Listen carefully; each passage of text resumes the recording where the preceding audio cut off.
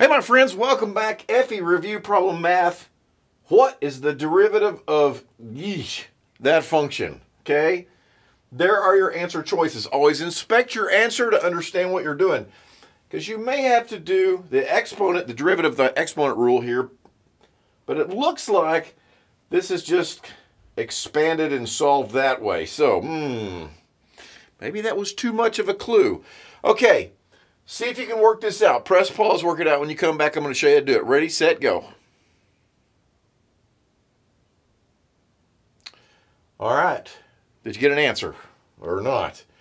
This is kind of a bear. Let's see if we can do it, okay?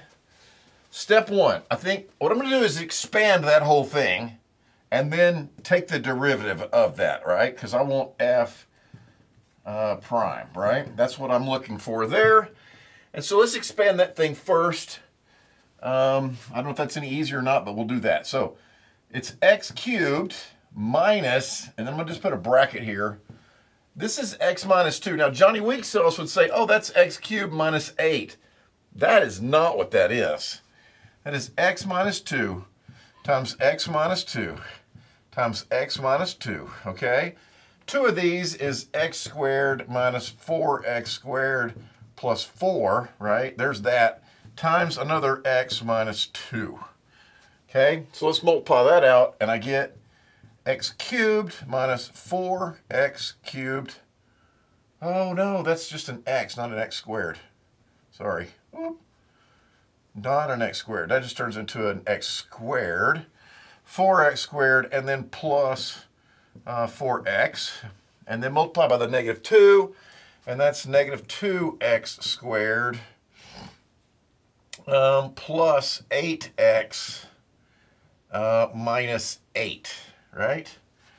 Anything we can combine there? Well, yeah. So we can do x cubed. The x squared, I got a 4 and a 2 there, so minus 6x squared. And then I got a 4 and an 8, so plus 12x. And then, of course, minus 8, okay? And all of that is times... has an x cubed minus in front of it, right? And all of that is going to be squared. That's what I was going to say. All of that has to be squared. So if we distribute this negative through that thing, okay, that means that, all right, if this one becomes negative, this one becomes positive, this one becomes negative, this one becomes positive, okay? And then let's see if this thing simplifies. Well, this looks pretty tasty right there. And so I have 6x squared minus 12x plus 8. And that is squared. So times 6x squared minus 12x plus 8. Now I've got to expand that thing. This is some nasty algebra, y'all.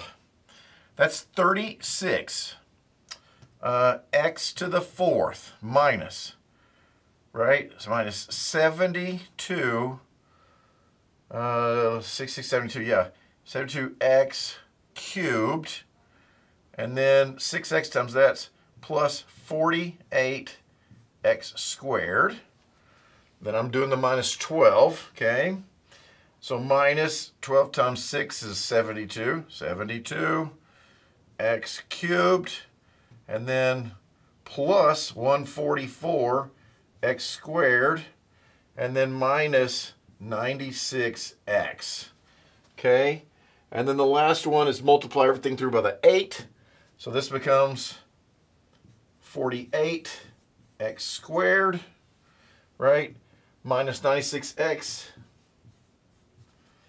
plus 64. Holy gross banana Batman. Okay. So this whole thing simplifies to 36 x to the 4th. How many x cubes do I have? I've got 2 of them. Okay. Blanc, blanc. That's minus 144. How many x squareds do I have? I got 48. And 48 is 96. And 144 more is 240. X squared, so I got you, and I got you, and I got you. I got two 96s there. What is that? 96 times 2. Is that 192? 96 times 2? Yep. Minus 192x plus 64. Okay. Now, can we take the derivative of that? Do you remember how to take a derivative of that? So f x prime is equal to, you lower the exponent by 1 and you multiply the 4 in the front there, right? So 36 times 4, 144 x cubed.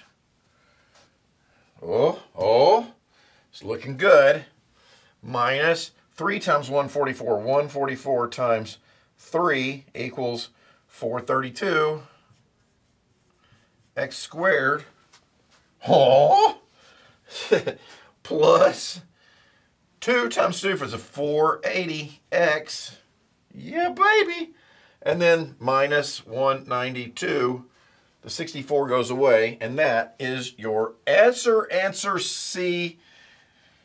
Testing two things here. Can you do basic algebra? And then number 2, do you remember the rules how to make a derivative? Okay. That's totally gross, okay? Let's do another one.